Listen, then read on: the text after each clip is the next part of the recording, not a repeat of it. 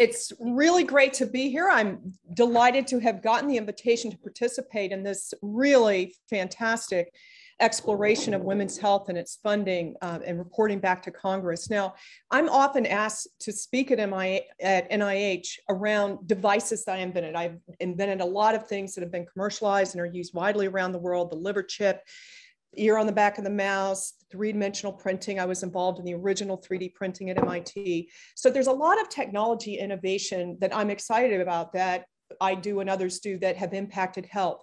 But what I want to do today is go to a higher plane. I want to talk about innovation in problem definition. A good engineer invents technologies and applies them to things. A great engineer thinks about how do you go down and even decide what you should build. What are the design principles for using new areas of science to solve societal problems? So that's what I'm going to focus on today. But I'm also going to hit on some themes that have come up because I think they do need to be addressed repeatedly throughout the conference. I'm going to frame my innovation analysis through the lens of endometriosis, which, as Stacy Mismer and others introduced today, is a chronic inflammatory disease that involves ectopic growth of the endometrium, including the glands and stroma outside of the endometrium. It can also even invade the uterus. It affects a lot of women, about 10% or so, often starting in the teenage years, and it can take years to be diagnosed. It causes, of course, debilitating pain, infertility, anemia. Treatments are largely around manipulating hormones. They don't work well for a lot of the patients. They can't tolerate them. They don't have response. And so patients will have surgery after surgery after surgery, and often end up in despair and tears. And patients who don't have access to great care just suffer. And you can go on the social media sites and see that. Now, I started doing research in endometriosis very late in my academic career. I was very well established, and I got pulled into it by a fantastic endometriosis surgeon, Keith Isaacson, because I myself had endometriosis. I've had 9 surgeries for it, and so on, and taken all the categories of drugs on this slide. I started having symptoms when I was 12. I got taken home from school by the driver's ed. College, I would miss exams. Grad school, I had to schedule my qualifying exam, et cetera. And so in a lot of ways, my experience, I was diagnosed accidentally when I was 28 years old. No one had ever mentioned endometriosis. So in a lot of ways, I was the typical patient in 1988 when I was diagnosed. This is the typical endometriosis patient as described in a textbook the year after I was diagnosed and 2 years before I started my faculty position. I taught endocrinology at Harvard Med School for a while, and this textbook was referred to me.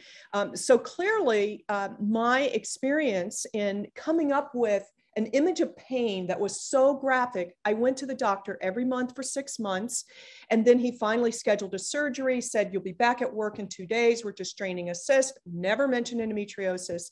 I woke up the next day having had an open procedure for stage 4 endometriosis. So I'm a typical patient because I was in my late 20s. I was in grad school for chemical engineering and then a postdoc.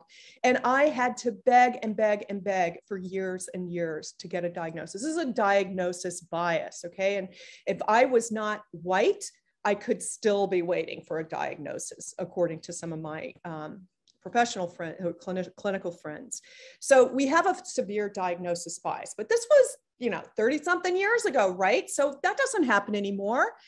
Or does it? So imagine how I felt when my niece, who 30 years younger than me, started complaining of pain and the same symptoms I had when she went into high school. She got sent for a lot of tests. She had a female OBGYN. I told the OBGYN the family history. She said, "Bud out, sent her for a colonoscopy." So when the colonoscopy is negative, she told my sister she's making everything up to get out of going to school. This was my reaction. Lava shot straight out of my head. Lava shot out of my head because I got to refer to a surgeon. Her actual diagnosis when she was 16 was stage 2-3 endometriosis on her bowels, causing the symptoms. Okay, so this is a motivation. Women are still being gaslit, even when they have resources, access, and are begging to have someone investigate. So let me just recap a few things that have been made points earlier, that we don't understand even the functions of a healthy normal endometrium. Normal menstruation is really still poorly understood. And you need to know something about the normal functions of the uterus just to be able to have a healthy pregnancy. So research in this is very, very much needed. How does it affect population health, the healthy uterus affecting the pregnancy and then the birth? We have over 500,000 hysterectomies every year in the US. I'm 61, a third of women my age have had a hysterectomy. We don't even know all the side effects of having hysterectomies. There are long-term consequences associated not only with hysterectomy, but probably with the underlying cause of the hysterectomy that can affect health in later life. And we know very little about this. But now, here is not just the elephant in the room, but a herd of elephants in the room. We know very little about how the cumulative morbidity of all these women's health issues, certainly gynecology, but also all of the chronic immune diseases that women have, how they may be contributing to the pay gap for women. And I'm going to say it, and people aren't always comfortable hearing this, but there are data, some published, saying that women miss more work because they themselves are sick, not just because they're a caregiver, but because they themselves are sick, than men do. What are the functional consequences? I know in my own case, I didn't throw teaching off the boat. I didn't throw mentoring and service, all that. I threw consulting, all the things that paid well. I had to throw off the boat to deal with endometriosis surgeries. So I repeat, this is something we absolutely need better economic studies in US populations, because it's not just an elephant, it's the herd, all those elephants of all those chronic diseases. So we're getting late in the day, so we're going to be really graphic now and blunt. Those herds of elephants, I want somebody listening to study that. So to recapitulate something that Stacy Mismer described so beautifully in her talk, these data from the Mirren paper, where he studied NIH data on the funding levels per a metric of morbidity called the daily. And Ron Chandler at MSU plotted these data, and you can see that female skewed diseases shown here in red a lot of them are below this line. In other words, they get very little funding relative to their morbidity, and only one male skewed disease, liver cancer, is sort of below the line. Endometriosis and other gynecology diseases are really, really in the bottom of the barrel. And some of them aren't even on there, like adenomyosis, which Stacy Mismer and colleagues just published is probably 10 times as prevalent in the US population as we suspect now. There's no RCDC category for it, okay? Even though it's probably as prevalent as endometriosis, which does have an RCDC. There's only 2 grants in all of NIH Reporter on adenomyosis. One of them was an epidemiology grant a few years ago, and one just started this year on the basic science. So yay for that one.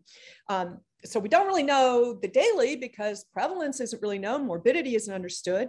And Reporter says there's 89 projects, and that's a bit misleading. If you go in, I even have a grant on endometriosis that mentions adenomyosis. It is not an adenomyosis grant.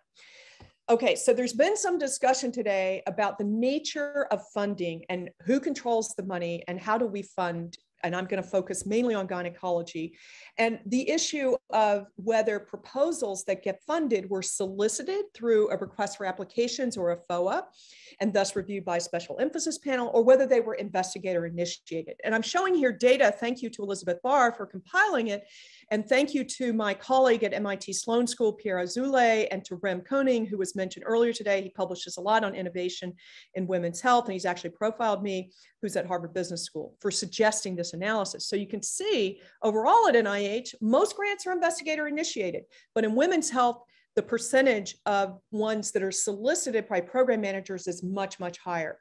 And so why is this a problem? Well, this was brought up by Melissa Simon and others. An unsolicited grant, you have time to plan it. You can talk to the program manager. You can resubmit a proposal that doesn't get funded the first time. You can get feedback from the program manager on how did the review go. This is really, really important for early stage investigators. In contrast, solicited proposals, a FOA, program managers work really hard, and I am so grateful to all the NIH program managers who developed FOAs over the years that I participated in, because they really develop criteria. They have to go through a lot of hoops internally to get a program developed. They may have to go to other institutes to get funding, but then they have to wait. And whenever the administrative approval gets finished, the FOA drops. The last one I responded to dropped the first week of fall term. A week I got a bee sting and then couldn't function for, there was no way in the 8 weeks I had to prepare the grant that I really wanted to, because you have to respond to exactly what the FOA wants. You can't just write the grant that's in your head.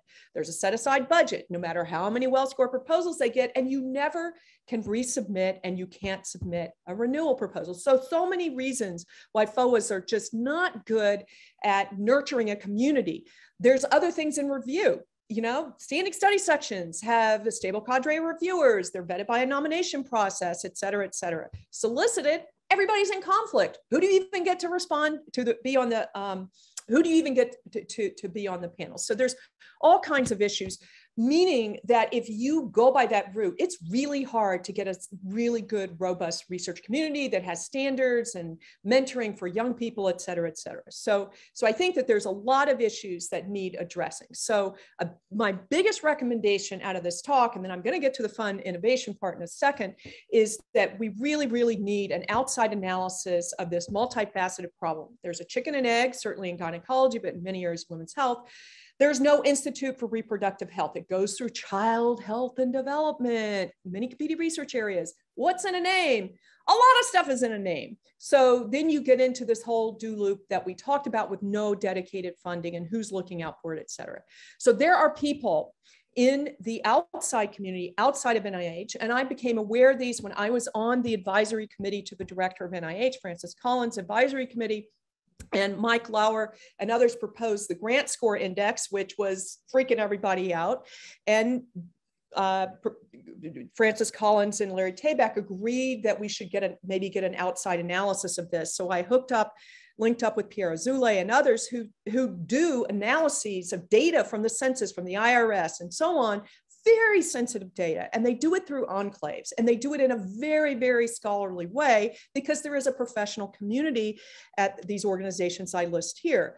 And the key to the data sharing agreements and these other things is that they share the data, not just outcomes. So there's a very secure way that they can get in to NIH and then link to data in the census or other things. Okay, so we really need a data enclave set up so these kinds of investigators could help analyze NIH from the outsider perspective and look at questions on how proposals are funded and so on. And so there's many questions that one would come up with to drill down at a very granular level. All right, so now let's talk about innovation. Okay, and so we'll start. NIH embraces innovation and technology. There's no question. And this is a project by my wonderful colleague, Regina Barzilay, who's a superstar in machine learning and natural language processing.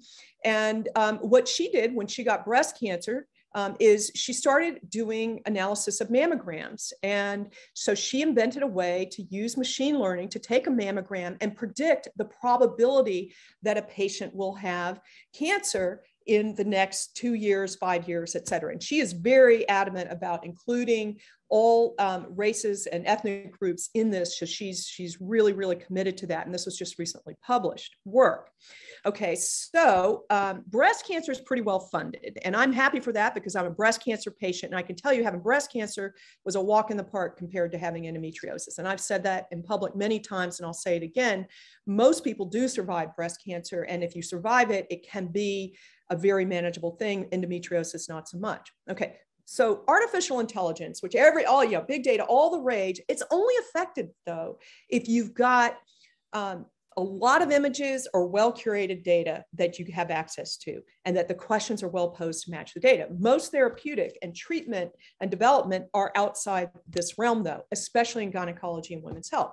So let's, for example, say artificial intelligence and adenomyosis, okay? I know some people are asking, what's adenomyosis? So let me tell you, it's when it's the sibling and maybe the twin of endometriosis. It's when you have the endometrial glands and stroma growing in the muscle of the uterus itself.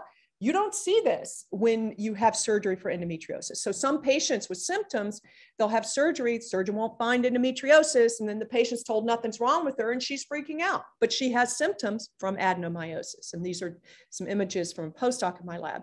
So why haven't you heard about it if you haven't heard about it? So let's do a calibration. PubMed publications are a proxy perhaps for research intensity in a field. And another area that I have research in, because my lab has active research in many areas to pay the bills. I work in Crohn's disease with some lovely folks at MGH. The incidence in the US population of IBD is around 1%. And here's the number of PubMed citations recently, okay? Adenomyosis, which if we divide by 2, which gives you the incidence in the US population, so about 10% maybe in women. Here's the number of PubMed citations, 5% of the number. Okay, let that sink in. Here's something that is maybe 5 times more prevalent than Crohn's. And Crohn's is bad, but so is adenomyosis. And here's how little we know. Okay, so let's think about, can AI help with diagnosis and prognosis? Well, it's really impossible to innovate when there's no infrastructure, no data sets, okay? So the incidence of adenomyosis is underestimated. It's not routine standard of care to screen for it. Most gynecologists don't know. If you use NLP to look at EMRs, probably 90% is missed. And Stacy Mismer and colleagues had this paper here that suggests that. We tried to do NLP on Keith Isaacson's patient databases going back 10 years with Regina Barzilay, and it was a mess, and we gave up because it is so hard, because nothing is standardized. The language is even hard to parse, okay? It's also, you can't process the images we have. AI requires at least 10,000 images taken in a standardized format with known outcomes in a standardized way in the EMR. Ultrasound is nowhere standardized like mammography, okay? So you can't do it, okay? And no feasible biopsy process right now to correlate the outcomes exists. You gotta have outcomes data, right? There is no reason with 500,000 hysterectomies a year that we can't build this kind of database. We should be able to build the evidence-based structure on biopsies too. There's just not been the commitment to it. We should be able to do this, okay? Now, what about therapy development? And adenomyosis, let's kind of link it with endometriosis. They're similar, okay? There's been enormous progress in analyzing genome and linking genomic data to human health and diseases. And there's a lot of rare diseases for which genomic insights have just been transformative. Look at Vertex, a local company where a bunch of my students and postdocs just have started, been to work, cystic fibrosis drugs, et cetera. So there's tremendous, tremendous advances. But many women's diseases do not have a smoking gun gene. There's many, many SNPs, many, many gene environment interactions. So you can't take it and then going from a gene to a function, especially if the gene operates in many different cell types, is really hard. Okay, and so genomics analysis right now gives you some clues, but it really rarely gives you answers.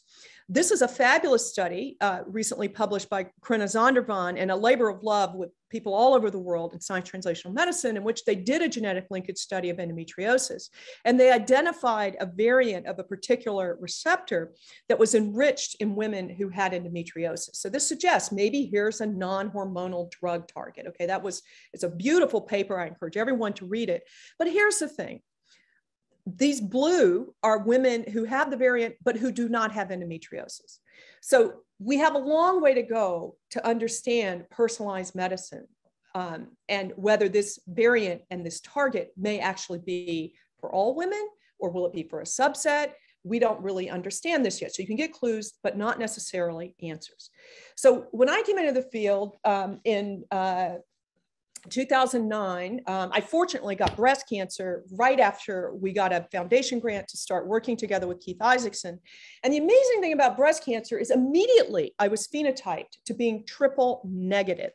The doctors didn't say, oh, your tumor is 3 centimeters. Here's what we're gonna do. No. 3 centimeters was taken into account, as were some other things, but I was ER negative, PR negative, and HER2 essentially negative. And so this set off a huge, huge, huge shift in the way my colleagues and I started thinking about endometriosis and the potential for engineers to come in and reframe how we think about the disease, that it's not one disease, that we should be able to figure out Molecular classification. There's not bona fide somatic mutations we can hang our hat on, but there's probably molecular networks and mechanisms that are different among different patient groups. How can we figure these out? We can't just classify patients according to lesion burden. That's like saying my 3 centimeters dictates my breast cancer outcome. And clearly I did very well in chemo, and here I am. Okay, so how do we do this? So we took an engineering approach where we said, we're gonna, we're not biologists, so we don't have a favorite pathway or a favorite molecule. We know that there are networks linking cells together in the immune system. So let's look at immune networks and invasion networks. So let's measure a whole bunch of indicators of activity of networks, and those measurements would be correlated if the network is out of whack or functioning properly, right? And so we did this. I'm going to take you through a huge study just as an example. And remember, I'm an engineer and I build things, but this gives me the kind of clue about what I should even be building, right? So this is actually cited as the very first paper to describe a molecular classification of endometriosis patients. And we identified a new non-hormonal target, which is still in play. It was funded by a foundation, not by NIH. So we had almost 100 patients. We looked at peritoneal fluid because that's where inflammation's happening. We did a measurement multiplex of 50 cytokines. And then we did an unsupervised analysis looking for correlations in those cytokines among groups of patients. We gave no clinical data. We didn't say, here's patients' controls. We just said, are there groups of patients that have correlated changes in cytokines? Unsupervised does not mean hypothesis-free. We had a hypothesis about immune networks, which is why we measured these. We identified a consensus signature of these cytokines in a third of the patients who had all stages of endometriosis by the surgical staging. We reverse engineered that immune network to test and then predicted that a particular kind of macrophage was governing the inflammation response. And we furthermore demonstrated for the first time that an intracellular signaling pathway called Jun kinase was regulating this. So here is a potential non-hormonal therapy. We did another study on invasion that also implicated Jun kinase. So this is an amazing potential new target. And we learned, in fact, after we published our papers, that Jun kinase had cured multiple patient populations of endometriosis. Okay, they're shown here. Unfortunately, none were human. There was a human clinical trial. It was unsuccessful. There were some problems with that trial. Maybe the patient stratification. There's a lot of things around the chemistry of Jun kinase inhibitors. There's 3 different isoforms, et cetera. So pharma, who we wanted to work with to get new drugs in the clinic, said, we need much better efficacy models.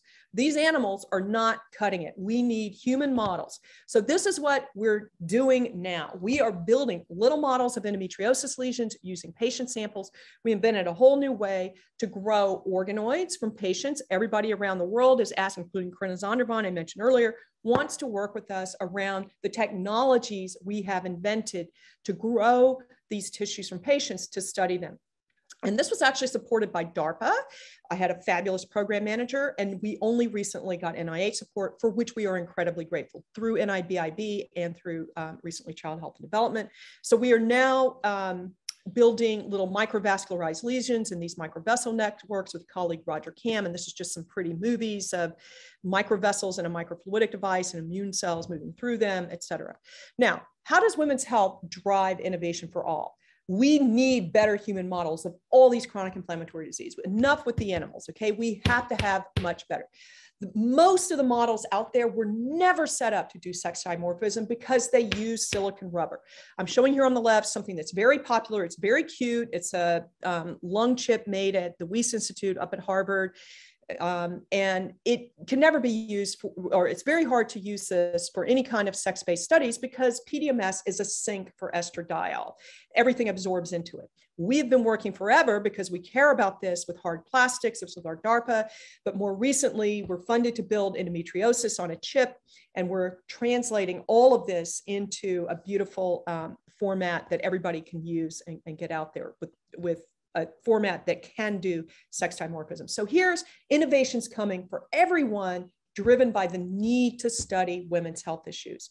Now, I want to wrap up describing a model for NIH, and I'm going to use the creation of our Department of Biological Engineering, which I was intimately involved in helping create at MIT, as a model for how we might think about collaboration at NIH. So when I started my career, we had biomedical engineering, which is all kinds of engineering applied to problems in medicine. You don't need to know biology, maybe some physiology. Biological engineering, which is now recognized as a new engineering discipline, is engineering, analysis, design, and synthesis of the sort I've just described applied to modern molecular life science. You have to know biology. You don't have to know instrumentation. You don't have to know fabrication, but you need to know information flow in biology. And those kinds of models tell you what to build. Now, I'm showing this simply because, actually my husband, Doug Laufenberger, who was the first department head of biological engineering at MIT, and I were just awarded a huge prize from the National Academy of Engineering for innovation in engineering education for establishing a new engineering discipline. That's a big thing. You don't often establish a whole new discipline of engineering and have your colleagues at the National Academy recognize it for that. And so I'm mentioning this because I think it is helpful for our discussion here. So to reiterate, biological engineering is based in molecular, modern molecular omic science, and it uses engineering to figure out the design principles for how to build things out of biology and how to intervene. It can be applied to things other than medicine, whereas medical engineering or biomedical engineering, because biological engineering clearly can be applied to medicine, is all kinds of engineering applied to medicine with no particular, emphasis on biology. I want to quickly chart how we developed this because I think it's instructive for NIH. So this is MIT around 1991 had engineering, School of Science with biology, chemistry, et cetera.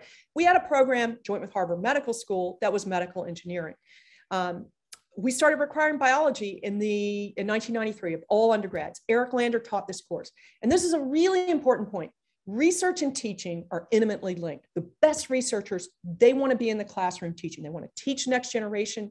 What you learned is not a single paper. It's that whole way that you think about things. We started an interdepartmental program. I was an assistant professor. I chaired this for years and years.